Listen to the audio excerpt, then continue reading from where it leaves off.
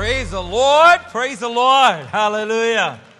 Thank God for His presence here today. Without Him, we're just a bunch of people getting together, wasting time. But I can tell you what, we're not wasting time here this morning. The presence of the Lord is in the house. Hallelujah. The presence of the Lord is here. Praise God. I am overly excited for several reasons. One, we've traveled over 15,000 miles and we're home safe. Glory to God. Hallelujah. Now, I'm told this thing called jet lag will be for every day I was gone. So 7 days, they told me to get up and stare into the sun and that'll help reset me. Well, the sun this morning, it was cloudy, so I'm like, uh-oh, I'm in trouble. So I'm not going to be held responsible for anything I say or do because I'm not all here, but God is. Hallelujah. Praise the Lord. And our team came back. We had a team of 7 of us went to Homa Bay, Kenya. We had Mike Hodges. He's on the stage. He's going to come here and just give you greetings from Africa. We had Michael Carr. He's gone back, traveled to Charlottesville. He's not here this morning. We had Terrence Dismuke. Is Terrence here? He's at work. Yep, he's at work. And then we had, is Megan here? You want to say anything? Yeah, she can do it. She can do it. And she was representing the girls from Christian Embassy. And then Caleb is here. You can bring that up here as well. Y'all come on up. And then we had Townsend. There's Townsend, yes sir. And then myself. So some of us is here. Come on up here. They are not shy because I've seen them in front of hundreds and hundreds of clapping, shouting, worshiping, praising God Kenyans. Hallelujah. And they jumped right in. They served the Lord and they represented Christian Embassy well. Praise the Lord. So I want them just to bring greetings to you and maybe make mention of something the Lord has shown them that they wanted to bring back from Kenya to you. Start it out, brother. So I guess just sharing a quick story from town. I got this suit in town. Pastor Daniel was adamant that I have a suit. So I was like, okay. So we get up, we go. I'm thinking, we're going to go to this nice spot that's here somewhere in Kenya I haven't seen yet. And we pull up, and there's a shack with the Connex box, and the kids jump into action. They're pulling suits down. Here, try this, try that. You know, they're trying to make a sale. Long story short, I ended up with this suit. Went down another block. They pressed it with coals from a fire. So they poured the coals in the iron and they pressed it right there. Then we went across the street and had it tailored right there on the spot with the sewing machine that's belt driven with his foot pedal. And he would sew with a belt driven sewing machine. So that gives you an idea of what they don't have. Yeah. And I guess seeing what they don't have when we walk into the church, the glory of God is just unbelievable. The joy of the Lord is present. You can't help. We don't even know what they're saying. You know, they're clapping, and we just start to clapping, and we get to going, and we were having a good old time. God was there, and He was moving in a mighty, powerful way. The first night we're there, and the wind began to blow through the church, and we're like, "Oh, this feels good." Then the rains came. Now, it was a dry season in Kenya. They don't get much rain.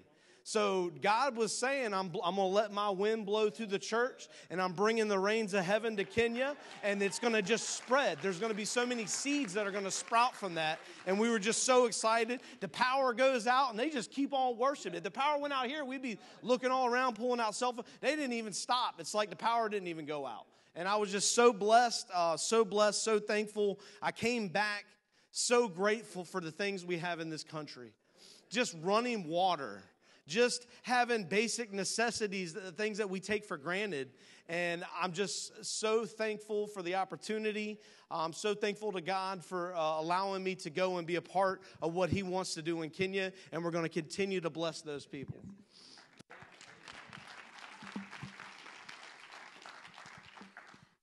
So with what Mike said, just with how grateful I am to have what I have and to live where I live, but seeing those people just worship God's name and having so little just really opened my eyes, and I feel like I was sent to Kenya to really just witness everything.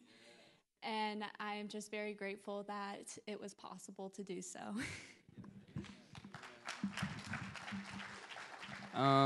A lot happened, so I could sit up here for hours just to get through everything. But I think my favorite takeaway was that I didn't realize I would have to go all the way to Africa to realize the true purpose of the altar. And I got this really cool video. It's probably one of my favorite ones out of like the hundreds. My dad, he was just preaching. he didn't even start the close of the sermon yet. And he's just right in the middle of it, sharing his testimony. And they all just dive on the altar to the point where they're going around his pulpit. So he just picks it up and just moves it to the back. And he's like, I guess we're starting ministry time. But they didn't care. They weren't waiting for man to tell them to go and worship God. They were waiting for the Lord. And the moment that the Lord told them to do so, they went. And a second part that was one of my favorite things was the deliverances and stuff like that. Because we know that the witchcraft and generational curses, they're very heavy out there. But to be able to witness, I mean, the manifestations and the demons, they're different out there. They're fighting, throwing like 6 different pastors around. They're trying to calm them down, keep them in one place. But then just to see the power of God come and shut that down. Because the enemy was just trying to distract the ministry time. And just to see that was a blessing on top of everything else that we were able to witness.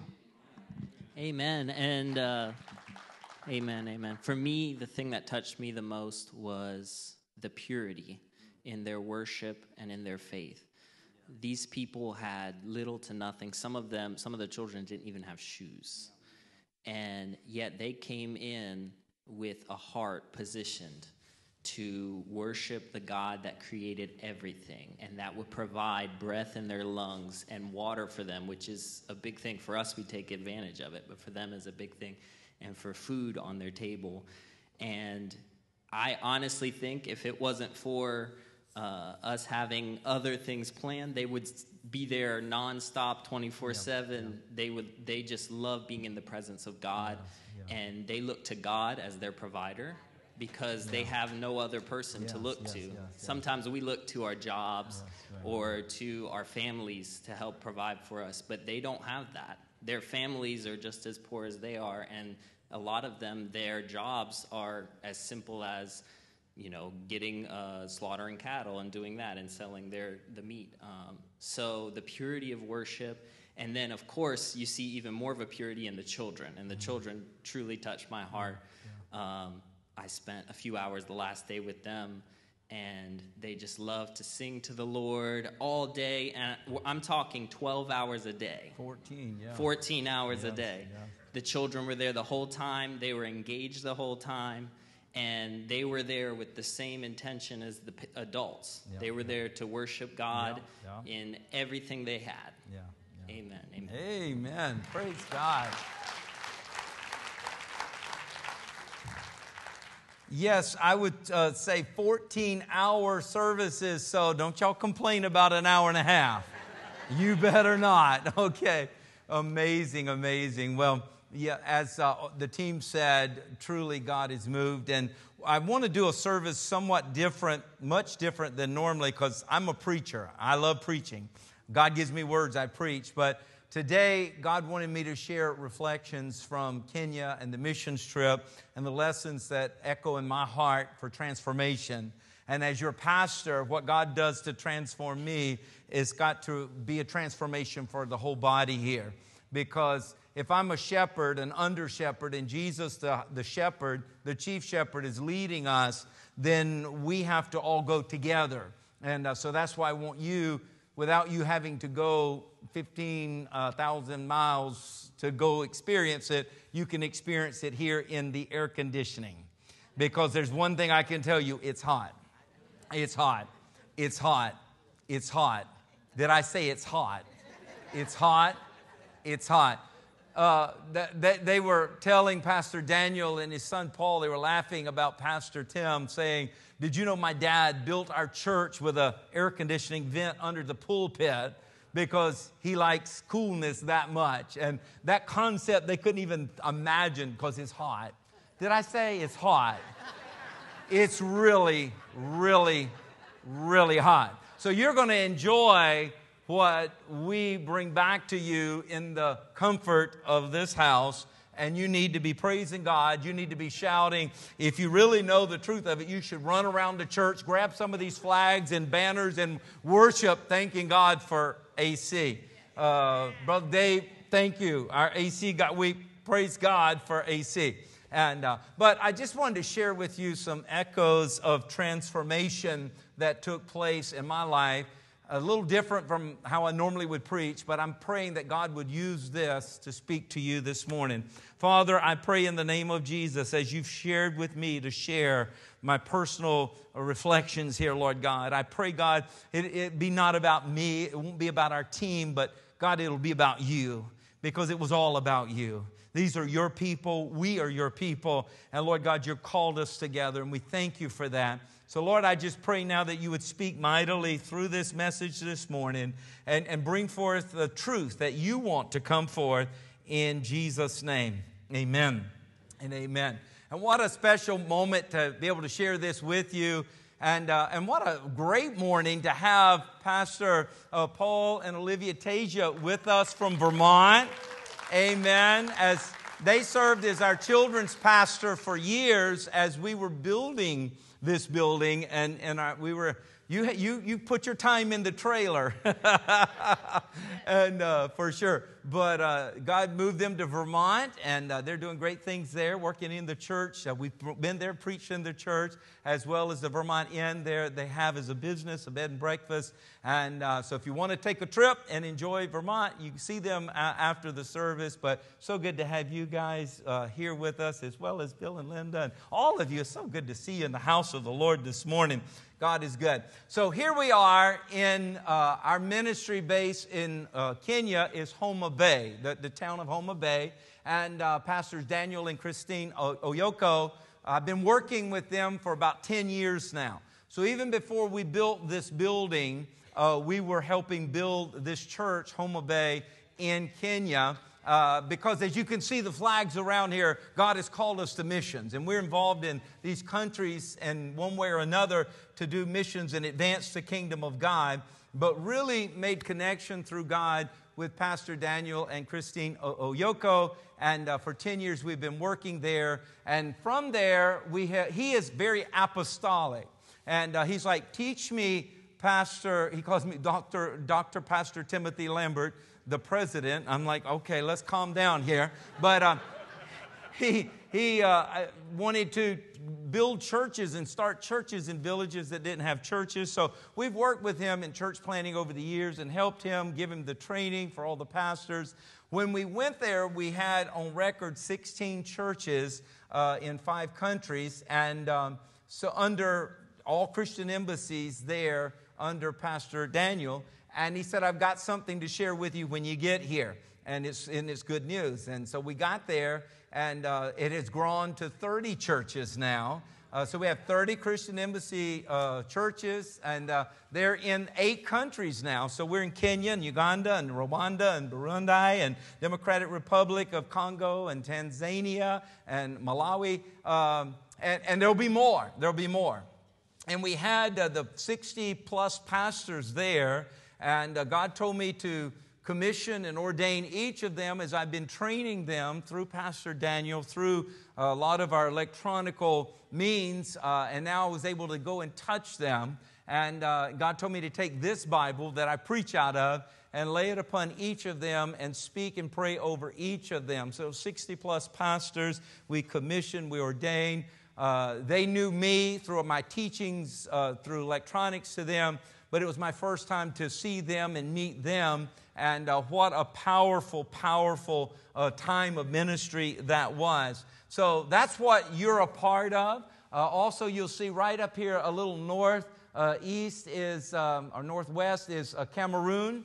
Dr. Ivan and Dr. Louisa, they are from Cameroon, and there's ministry there, so they just got back from Cameroon, so we're going to be including that. I reckon we got a trip coming up to Cameroon if anybody wants to go, and we'll be doing ministry there. Also, Dr. Louisa's brother-in-law, Gabila, is in South Africa, and God has given him Swaziland and Botswana, as well as Mozambique and Zimbabwe, universities, secular universities who are calling, please bring your Christian teaching into the secular university. We will give you auditorium, we will give you classroom, we'll give you whatever you want, no charge, because our students that serve God, the students that serve Jesus Christ as Lord and Savior, do better in every aspect of academics and social life and going and making our country better. We need Jesus.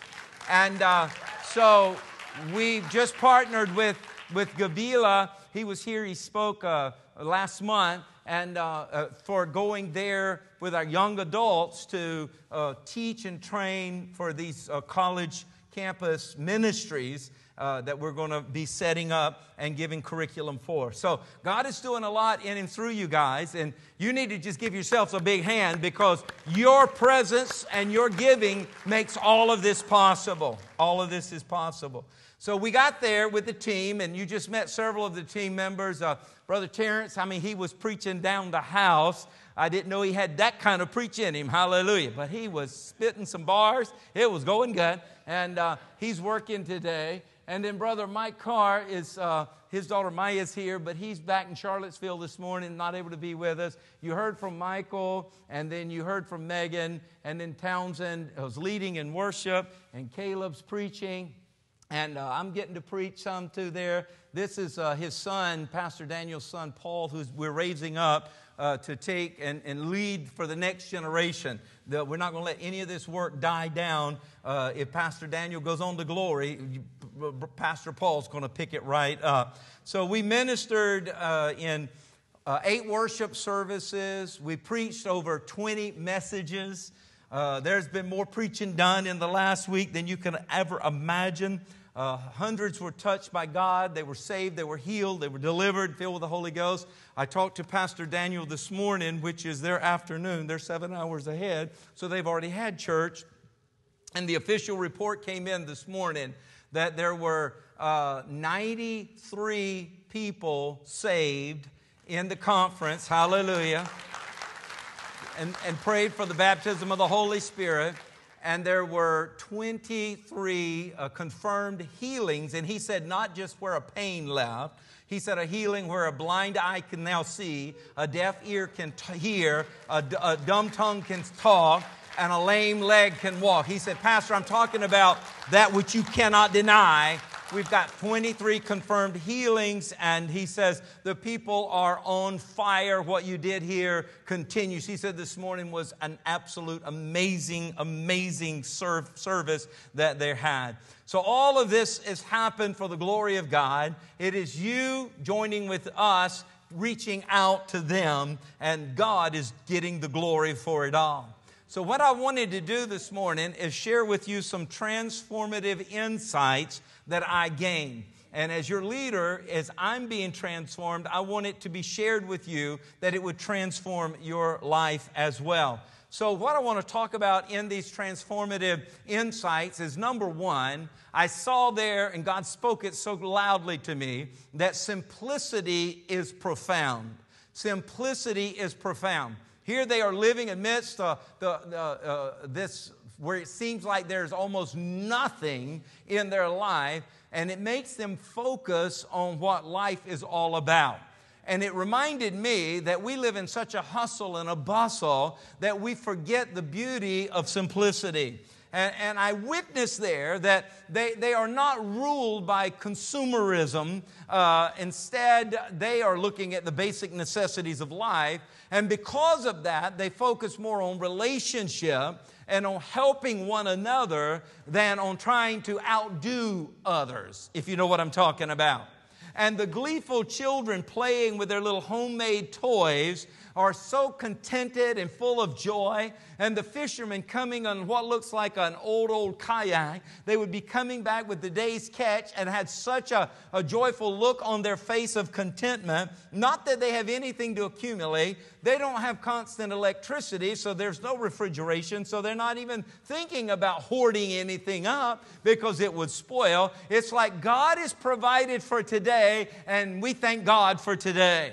And it reminded me of the simplicity and how profound that can be, because I've got a lot going on, and you have a lot going on. And we're juggling. And if we're not careful, we're missing the moments of when God wants to work miracles in and through our lives, because we're just so focused on trying to keep everything going that we're involved in. So I would say to myself, as I would say to you, is let's not get so focused on being busy as we are in being busy to love on one another. Seeing that every day we are prioritizing one another. We're prioritizing our relationships. If you're married, you're prioritizing your marriage. If you have children, you're prioritizing your children, your grandchildren, your friends, the body of Christ. We need to come back to the simplicity of life and say, what we need to do is make sure everybody's doing okay. So that is so important. So that was one. Another echo of transformation that came to me was the real community that I saw. And here I'm coming from an environment where we're growing more and more individualistic. It's all about me and my kingdom and my world and what I'm doing in my household and my business and my finances and my. Whereas here, there's this true sense of community and togetherness.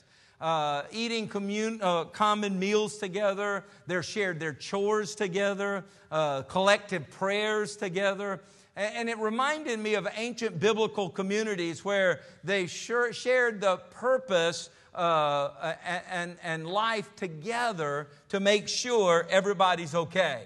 And you know, when we pray that prayer that Jesus taught us to pray, thy kingdom come, thy will be done on earth as it is in heaven. We want God's will to be done. We need to be about building up God's kingdom rather than building our kingdom. All other kingdoms will fail, the Bible says. So whatever you're trying to build up is not going to heaven. Only one another, only relationships, only that which is eternal is going to heaven. So let's prioritize one another and not let God the enemy bring anything in to separate us, to separate our friendship, to separate our relationship, to separate our families. And let's say that's of the devil. I'm not going to allow it. God wants us to be united in Him. And that is truly something I saw there. Another echo of transformation was faith beyond words.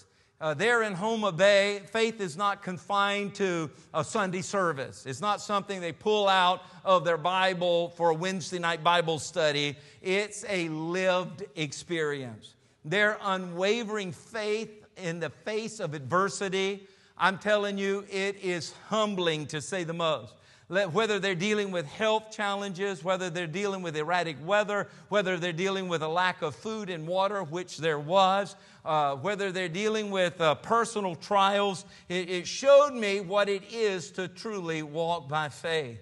Pastor Daniel's son, his name is Paul. He's never ridden a bicycle, never owned a bicycle. He's never heard of McDonald's, didn't even know what that was. We're talking about poverty like you've never known. Limited and cut off from the world, never heard of the Holocaust, doesn't know what World War I, World War II, anything like that. It's just an isolated people that are surviving. And we went out into the village where he grew up, and he was showing me some brick structure. There used to be a house there, and just a little bricks left there now. And he teared up, and I said, "What's wrong?" And I started to pry in to see what was wrong. And he said, "Well, this is where I grew up, and I had a brother. His name was Felix, and we played. I can see us playing out here as children. He was my older brother." And there used to be a house there, and that's where I grew up. And I said, "Well, where's Felix now?" And he said, "Oh, he's right over there." And I said, "Where?" And he said, "Oh, he's buried over there." And I said, "What happened?" He said, "Well, he died when he was 17. And I said, what happened? He said, well, he got sick and we had no money. We could not buy medicine, so we had to just hold his hand and watch him die.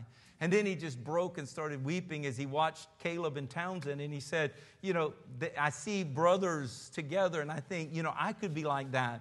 I used to be like that with Felix. And when you look at where real pain comes in and some of the challenges of just getting some simple medication that we take for granted, that it costs lives, it just breaks your heart. There's no running water in the homes. They're kids, little children from the smallest to the largest, all carrying these jugs with lids on it of water, having to go find a well somewhere, maybe miles and miles away, to try and get water back in the house just for that day, just to have to cook with or to drink in the home. And yet they're walking by faith and not by sight. They're declaring Jesus Christ, King of Kings and Lord of Lords. They know they're going to heaven, and they know it's a land that flows with milk and honey. They know they're going to a place where they'll have water to drink. They know that Jesus is the living water. And they're like, it doesn't matter what I'm going through down here. This is but a short season, but we're going to live for eternity. And they're walking by faith.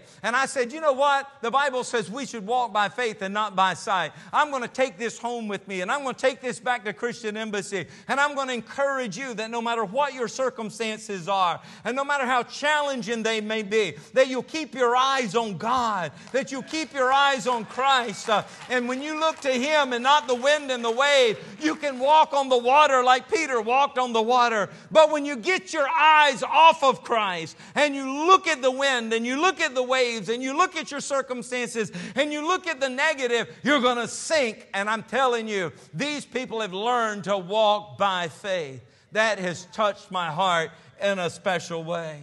Another echo of transformation is that of creation. Oh my goodness. Waking up to the serene views of Lake Victoria as we were there. I think one of the largest God-created lake in the world. And it was a constant reminder that of God's beauty and of His creation. And every sunset and every sunrise and every bird chirping and gentle ripple on the water was reminding me that even though we're in a land that is struggling and governments have made bad decisions that have put them in a very compromised and tough situation, the evil of man has tried to lessen the beauty of the land, but yet God still shows us His beauty there. And I'm here to tell you, no matter what you're going through, if you'll get your eyes on the Lord, He'll show you the beautiful side of it. He'll show you some great things about it. Because it is, as this land is, your life is beautiful because of God. We were able to go to the Ruma National Park and do a safari there. Here's the bus. I call it the meat tenderizer.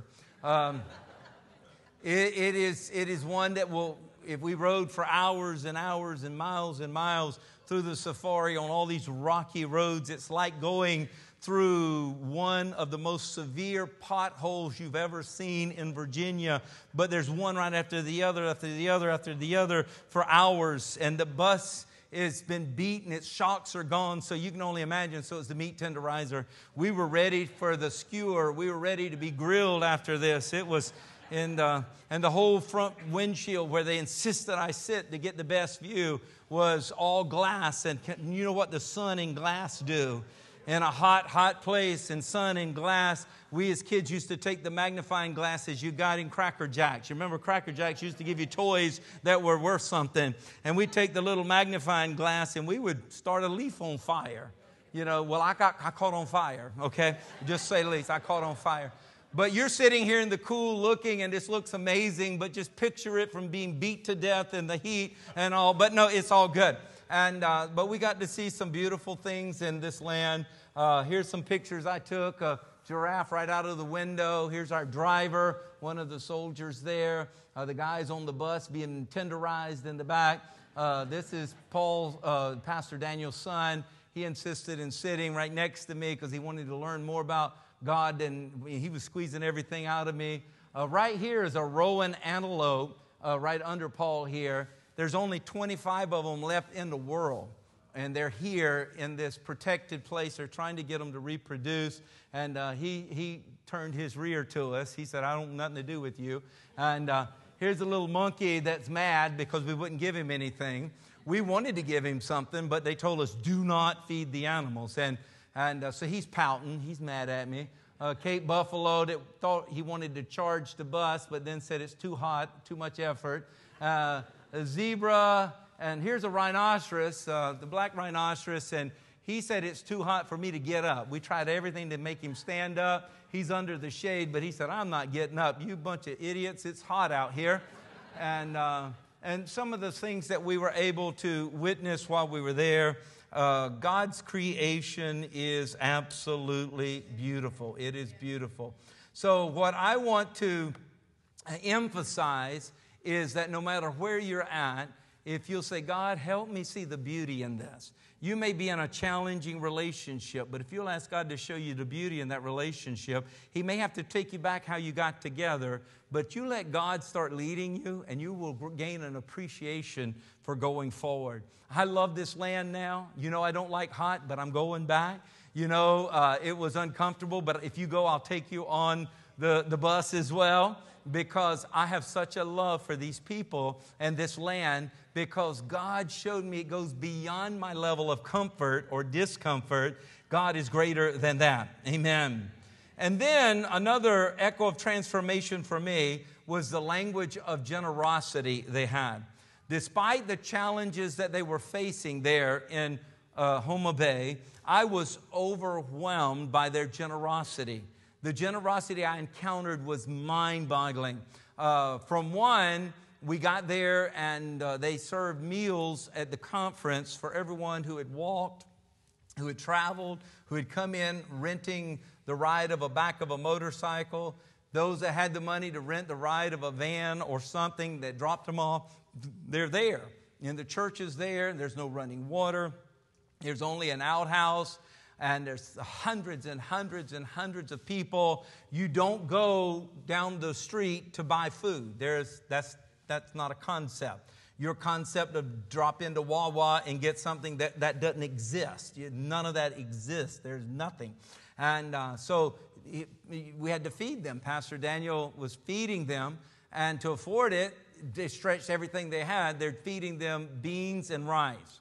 So they're eating all their meals, just beans and rice. That's it, and water. And but yet they sit us at our table out in the hot sun outside behind the church, their fellowship grounds. And this is what they placed before us. And when I looked at it and the beauty of what they were able to take, that I don't know if it's a pepper or what, and the lime and everything, they just made it the presentation. Nobody else got anything like this except our team. And I began to weep, and I'm like, I can't eat this. So what I did, and Ava was supposed to go, Michael Hodges' daughter, and thing with her passport, and she couldn't get it back in time. So they had an extra plate there for her, and so I took that plate, and I took my plate, and I ate these two little pieces right here, and then I took the rest over to the tables, and I started sharing it with other people. And I just could not sit there and eat like that while they're eating beans and rice. And I was I'm like, I can go home and I can eat anything that I want. When I get back to an airport that has something, I could get anything that I want. Here, they don't have anything, but yet they're giving us the best. And it was such a language of generosity that touched my heart. They never asked us for anything. They did not ask us for money. They did not ask us for material things. Even the children were not begging us for candy or anything. They wanted to bless us. They wanted to love on us. They wanted to give to us. And I said, now this is how it's supposed to be. This is the heart of Christ that is shining forth here. Hallelujah. And then one of the echoes of transformation for me is the value of time. You know, in our Western world, we're often racing against the clock. Anybody know what I'm talking about? Well, that's not the case in Homa Bay. I learned there the value of time. You know, here, time isn't just minutes and hours. It's moments of genuine human connection. That's how they measure time. where they would get together. We had 14-hour services. 14 hours. And it's like you don't get tired of each other. You're praying for one another, you're ministering, you're receiving, you're eating together, you're praying for one another, you're sharing stories with one another, you're fellowshipping with one another, you're ministering, and just on and on. That soaking in the beauty of the presence of God and the presence of what God was doing was priority to them. They were not concerned about my business, not concerned about my bank account, not concerned about whatever they left back home. They said, we are here for the body of Christ. What do you need? And they kept asking me, what do you need? Are you okay? Do you need anything? Every one of the pastors that I talked to, they're out of town. They have probably nowhere to even sleep that night. I don't even know where they slept. But they're saying to us, what do you need? And now, to be honest, we did book rooms in the only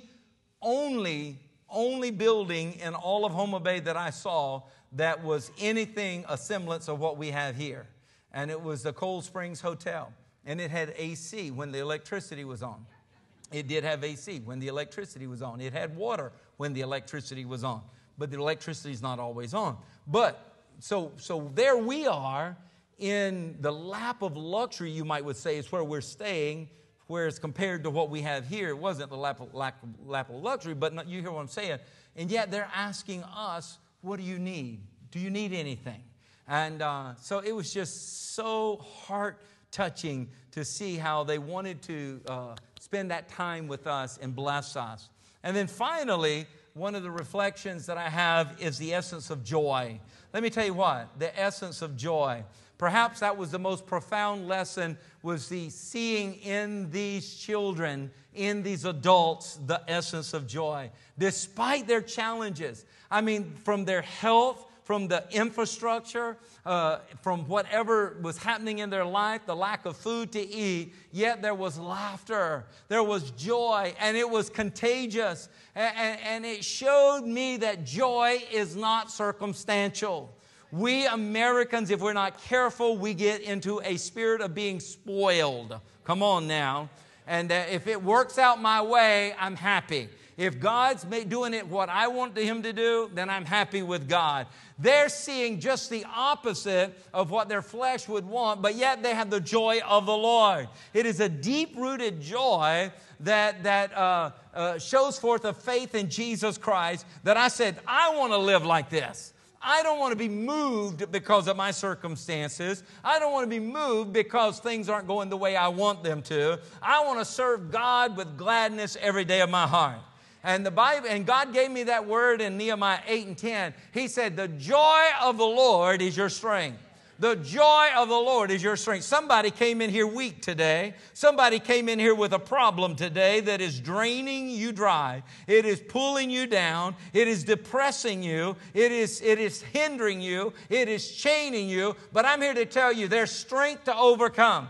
There's power that came on Samson to break the chains. There's power that came on Samson to tear down the walls and the gates of the Philistines. It is the power that came on Samson to destroy the enemy. It is the same power of God that will come on you when you have the joy of the Lord. The joy of the Lord is your strength. So I want to give you 3 reasons why you need to have joy. Number 1, joy chases away depression. Depression is a demonic, evil spirit. Depression is one of the leading spirits that the enemy uses on Americans. I didn't find it on those in Homa Bay because they had joy in the midst of their circumstances. But here in America, if things don't go the way we want them to, or as fast as we want them to, or as high as we want them to, or as easy as we want them to, we open the door for the demonic realm. And we say, well, it's a chemical imbalance. Or we say, well, you just don't understand my circumstances. I'm here to tell you Satan is about to kill, steal, and destroy. He wants to destroy your life. He wants to kill you. He wants to steal anything you've ever gotten ahead on. He wants to take it back. But there's a plan from God that will circumvent and take out the devil, and that's the joy of the Lord. The joy of the Lord chases away depression. The spirit of depression depression has to go when the joy of the Lord has to come. Hallelujah. He said in John 16:22, you have sorrow now, but your hearts will rejoice, and no one will be able to take joy from you. You may have sorrow, depression is coming, but joy is going to drive it away. Joy is going to take it out of the camp, and nobody's going to be able to take your joy, and you can live with the blessings of the Lord. Second reason is joy helps you receive from God. God wants to get to you. He's not going to come in and come around your bad attitude and get to you. He is in no obligation to feed your spoiled tantrum to try and make you happy. God is not God. He's not buying you bubble gum at the checkout counter because you're on the floor pitching a tantrum to make you do right. That's not the parent that He is. He will walk away and leave you there doing the tantrum by yourself. He's not going to give you the gum that you're fighting for. So what we have to learn to do is we have to learn to do it God's way when it's not easy. Do it God's way when there's a challenge. Do it God's way when it's climbing a greased pole because God said do it that way. And God said, I want you to have joy. He said, rejoice always. That's what He said, 1 Thessalonians 5:16. He didn't say rejoice when it goes your way. Don't rejoice when you get your bubble gum. Don't rejoice when you get your Coca-Cola at the checkout counter. Don't rejoice when the bills are paid. Don't rejoice when everybody's happy and clappy. He said, rejoice always. So He says, I'm telling you to rejoice always, and I'm really watching to see if you're going to rejoice when you're under the gun. I'm going to see if you're really going to rejoice when things are going backwards in your life, because I'm telling you to rejoice always, pray continually, give thanks in all circumstances, for this is God's will for you. And if you'll do that, then you will see heaven open up and God will provide supernaturally in your life, not to satisfy your tantrum, but because you chose not to have a tantrum and bless the Lord in the midst of your challenge. He said, now I can bless you. Hallelujah. So joy helps us receive from God. You want to receive from God? Check your attitude. Look at your neighbor and say, he's talking to you. Look at your neighbor and say, he's talking to you. You need to check your attitude. And then the next thing that joy does is it keeps you healthy. Anybody here want to live a long, healthy life? Anybody here want to live a long, sick, broke, busted, disgusted life? Please don't raise your hand. If you do, you're sleeping. You just thought you were supposed to raise your hand. Joy keeps you healthy. The Bible says a joyful heart is good medicine. See, God created your body. Doctors study what God created. Psychologists study what God created. Psychiatrists study what God created. Cardiologists study what God created. Your primary care physician studies what God created. They can't change it. They have to either work with it, try to figure out how it works and help it, but they can't change it. Now, the God who created you, the God who put your cellular structure together, your DNA together, the God that gave you every system that operates your body and every organ that is functioning and every gland that is functioning in your body, He said this, that if you will take on a joyful heart, it will be good to like medicine to you. It will be good medicine to you. But a crushed spirit dries up the bones. Now, our life, God knows how He created us. And our life emanates from within our bone. Every cell that you have in the blood that comes from the marrow. It's formulated and manufactured in the bone. So from the source of life, He says the enemy has access to bring destruction in your life rather than health when you live without joy. But He says, I'm giving you a choice. You can choose my joy. And it's not because your circumstances are good, but it's because I'm a good God who can change your circumstances. That you will have joy in me, not to get from me, oh, if you're my sugar daddy, get to me. No, He said, I want you to have joy in me because I am your God.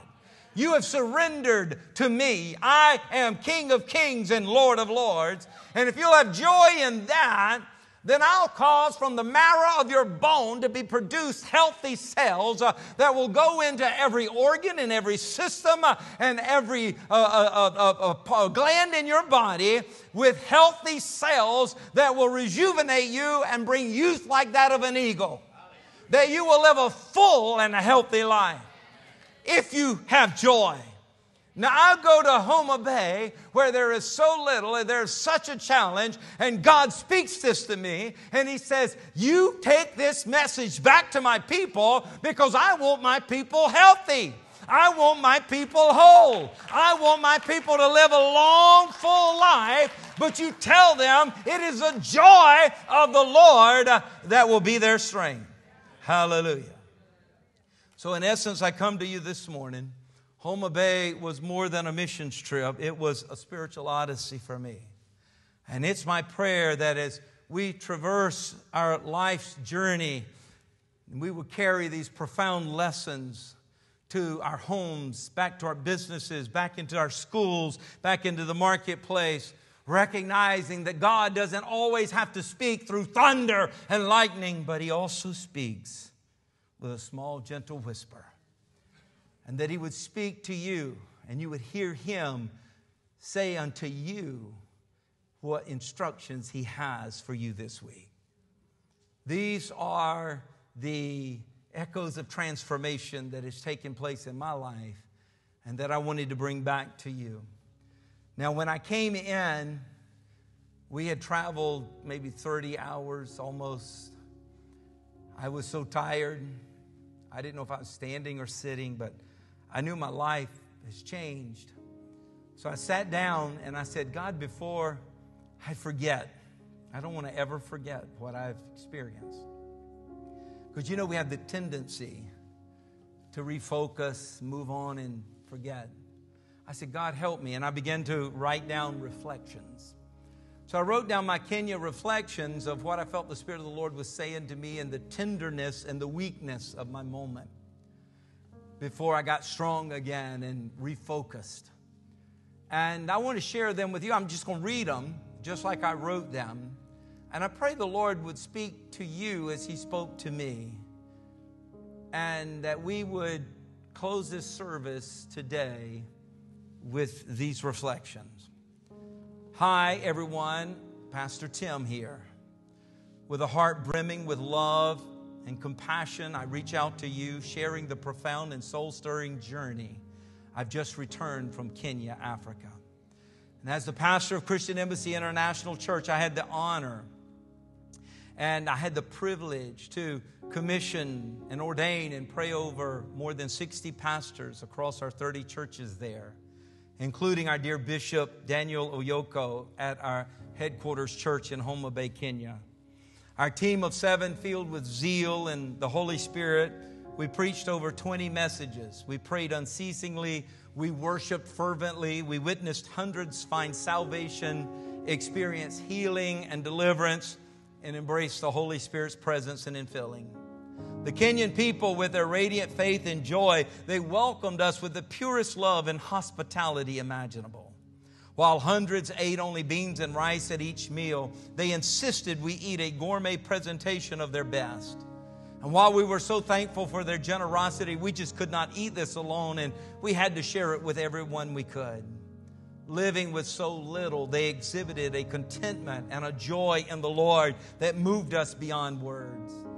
Now that we're back in the United States, my body is here. It has returned, but a massive part of my heart lingers with my African family. The contrast between our lives here and their humble existence there, it is stark, yet their joy and their faith in the Lord is unshakable. Driven by a love that transcends borders, I'm on my knees and I'm praying for champions to join me in a mission that is both simple and profound. A mission to drill water wells on our African churches' properties, offering both life-sustaining water and the living water of Jesus Christ to each village and township. Just as Jesus met the woman at the well, that the village people will come to get the living water, life-sustaining water, but they too will meet Jesus Christ, the living water. This is a mission also to bring electricity into their worship places and to gift them with Bibles and to provide worship instruments that will echo their praise and worship. They worship God like we've never seen. They take what little they have and they lift their voices and they clap their hands and they stomp their feet and they worship God from the depth of their heart for hours and hours. Can we give them instruments? Can we help them do even more? We also want to provide Bishop Daniel Oyoko a vehicle as he now rents a ride on the back of a motorcycle to go and visit each of our 30 churches to bring them our teachings. He carries an old, broken, taped together laptop with our teachings from here in America on his back as he rides these motorcycles to go to these villages, to sit with these pastors and to share them the teachings that we get every Sunday here. And the teachings that we send, he spends time with them, many times having to sleep outside just to go to the next one. He needs a vehicle. He needs a vehicle that can go through these rocky and dirt roads and these long and dangerous, where the weather is extreme and unrelenting. He's nearing 70 years old in a land where the average lifespan of a man is in his 60s. He's outlived anyone. There's no one around him that even looks his age, as he's outlived them all. He's a miracle, but yet he's traveling on the back of a motorcycle or walking for miles and miles to go and take the message from this house. He has a driver's license. He can drive. We will get him a vehicle. He's a living miracle. And there's his son, Paul, at 24, right by his side, saying the church and the work of the Christian Embassy will not cease. It will continue for the next generation. He sounds like our young people. He sounds like Townsend and Caleb and our young people who said the ministry of Christian Embassy USA will not stop with Pastor Tim. It will go to the next generation. We have a Paul in Homa Bay who says the same thing about Christian Embassy Africa.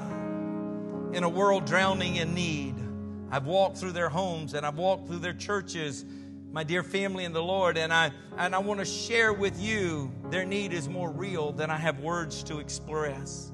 And while we cannot help everyone, and there's so much need in the world, we can help and uplift them. We can't help everyone in the world, but we can help them. We can make a tangible difference in their lives. So I ask you, will you join me? Will you extend your hand in fellowship and love to make this divine difference in Kenya and our 30 Christian Embassy churches there in the nations around? Together we can be a reflection of Christ's love and an answer to prayer. Will you be a champion living water lifeline in Africa?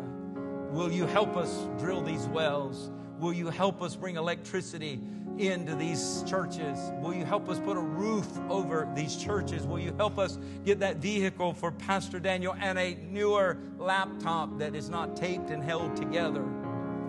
If you will, you can go to our website, myembassy.org. This is the call to action. I've never done a call to action like this. I mean, we're going to have ministry at the altar here in just a minute, but this is a call to action. You know, we don't need to be hearers of the word anymore. We've got to be doers of the word. And God has shown your pastor and the witnesses of the team members, and they all will come and affirm and confirm what I'm saying is true, that there are genuine people that are people of God who don't have food to eat tonight. They don't have electricity. They don't have running water. They may have to walk all day long just to go get water and bring it back so they have that day's water and maybe the next. We can do something, and we are going to do something. We're going to do more. So you can go to myembassy.org, and there it says donate, and there's a fund drop down.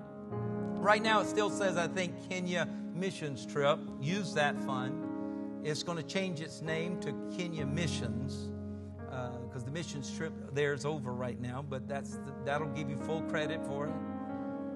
We're going to help Pastor Daniel. We're going to help Pastor Paul. We're going to help Pastor Christine. We're going to help those 60-plus pastors that are ordained and commissioned. We're going to help those 30 churches. We're going to do our part. We're going to get water, life-sustaining water for those villages. But when they come to draw their buckets full and their containers full. There's going to be ministers there to minister the gospel of Jesus Christ and explain what the true living water is. We're going to see these souls in heaven. One day when we get to heaven, we're part of the time of eternity is our introduction to those souls that have come into the kingdom of God because of what we did. So here's the call to action. Will you partner? We will be formulating this week a form that you can give recurring gift to that, talking about the Champion Living Water Lifeline. We didn't have time to do all of that. We just know we need to act and we need to do something. And Homa Bay Church, the main church, we need to get a well there first. There was no running water on that whole compound, just 2 outhouses with pits in the floor, just pits. That's it. And there's hundreds and hundreds and hundreds that are coming there every week for ministry. And there are thousands, 1.3 million people in Homa Bay. And the ones around that church can come and hear that these aren't just people that sing about Jesus. They help give that free water as well. And then the water of life that comes through Christ.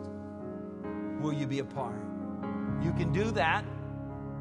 And you say, well, I'm not electronic savvy. Well, there's giving envelopes. You can just write Kenya Missions on it. And there's a box out in the foyer, right, as you exit on the left that's mounted on the wall. You can just drop it in there. Pray about it and do something this week or next week. That's just your call to action. But as much as God showed us His power and His love and His presence in Homa Bay, Kenya, and Nairobi, Kenya, and in Kisumu, Kenya, He is here in Chesapeake, Virginia, to show His power and love this morning. And I'm saying to you, if you need anything from God, if you need, first and foremost, you need salvation. If you don't know Jesus Christ as your personal Lord and Savior, the fact is it's not God's plan, but you're choosing to reject Him and go to hell. Not God's plan. God so loved the world that He gave His only begotten Son, but you got to receive Him. And if you've not received Jesus Christ into your heart to be your Lord and Savior, today is the day to do just that. Secure your eternity. Call on the name of Jesus. Repent of your sins. Invite Jesus in to be your Lord and Savior and surrender your life to Him. And go out of here today knowing that you're walking your steps of eternity, that you're going to forever be with the Lord. To be absent from the body is to be present with the Lord. Death can't even separate you from Him if you're saved. Hallelujah. And then if you need healing in your body, God's a healer. If you need deliverance today, God's a deliverer. If whatever you need from God, you need encouragement, God will encourage. You need a turnaround miracle, God's a turnaround God. So whatever you have need today, we're going to have our prayer ministers come. If everybody would stand, prayer ministers come. They're going to stand here and they're going to make themselves available to pray with you. So as they're coming, if you need prayer, come to one of our prayer ministers now and let them stand with you in faith, praying the prayer of faith to see the miracle of God manifest in your life. So whatever your need is, if there's a need today, God is here to meet that need. He is Jehovah Jireh, my God, your provider. He is our God, our provider. Hallelujah. And He wants to touch you. He's Jehovah Rapha. He's our God, our healer. He wants to touch and heal. Whatever you need, you just got to have faith to come. Remember, we walk by faith. You have faith to come, 2 or more touching and agree and believe in anything here on earth, it will be done for them in heaven. Just come. Father, in the name of Jesus, I just pray now, God, as your Holy Spirit is drawing us, first unto salvation. Oh, God, if there's anybody here today that needs to be saved, oh, that they would call on your name, Jesus. Jesus, be my Lord and my Savior. Jesus, come and be established on the throne of my heart. Forgive me of my sins, oh God. Forgive me, I pray, Lord God, as I turn from my wickedness and I turn to you, Jesus, to live for you, to serve you, to walk after you. If you're here today and you need healing in your body, oh, that the power of God would just touch you right now. That the power of God would bring healing to you right now. That the power of God would just touch and transform your life right now by His Holy Spirit. Hallelujah. Hallelujah. And if there's a need in your life today, maybe a need of resources, a need of wisdom, a need of breakthrough, a need of healing in your marriage, a need of healing in a relationship, whatever it is, just come right now in the name of Jesus. Let your healing power. God, you're the only God that can reconcile. You're the only God that can take that which the enemy meant for evil and turn it for good. You're the only one that can take something that seemingly is destroyed and burnt and ashes and bring beauty out of it, Lord God. Lord, turn their ashes to beauty, Lord God, I pray. Do a turnaround. What the enemy meant for evil, turn it for good. Turn it for good. What the enemy meant for His glory, turn it for good and your glory today, God, I pray. Lord, touch your people, I pray. Lord, touch their hearts. Lord, as we come together as a church, a united front to take the gospel message greater to Africa than ever before. Lord God, I want to thank you. I want to thank you. Together we're going to do more. Together, not only thousands, but tens of thousands and even millions of souls are going to be impacted, Lord God. As we partner together, we're going to see the gauge moving as your kingdom is coming and your will is being done here on earth as it is in heaven. Hallelujah. Hallelujah. Lord God, I pray for every person that is here today, whether they're a visitor for the first time, God, or they've been coming here for all these years, Lord God. I pray your special hand of blessing to touch them. Lord God, for your voice, Lord God, to be heard by their ear, Lord. Lord God, for them to have a moving of your Spirit in them and through them, that they have a purpose, they have a destiny. Lord God, that you've created them to do great and mighty things, Lord. That the years that they have left are important years. They're important years. The mistakes are behind us. The future is ahead of us. And there's higher ground that you're taking us to. Now, God, as we go into this week, I pray, Lord, your hand of protection upon each and every one under the sound of my voice and those that are tuned in, Lord God. Let your healing and your power and your protection reach them in their living room or wherever they're tuned in, Lord God. Lord, let there be a mighty move of your Spirit on us and in us and through us as we go into our respected places, Lord God. Protect us as we travel. And I pray, God, your favor and your blessings upon them as we go now in the mighty name of Jesus. For it's in Jesus' name we pray. And everybody said, amen. Hallelujah. Amen. We're going to continue to pray around the altar as long as prayer is needed. But you're at liberty to go. How about love on one another? Shake somebody's hand. Hug somebody's neck. And let's fellowship together for the glory of the Lord. Hallelujah. Hallelujah. Glory to God. Glory to God. Glory to God.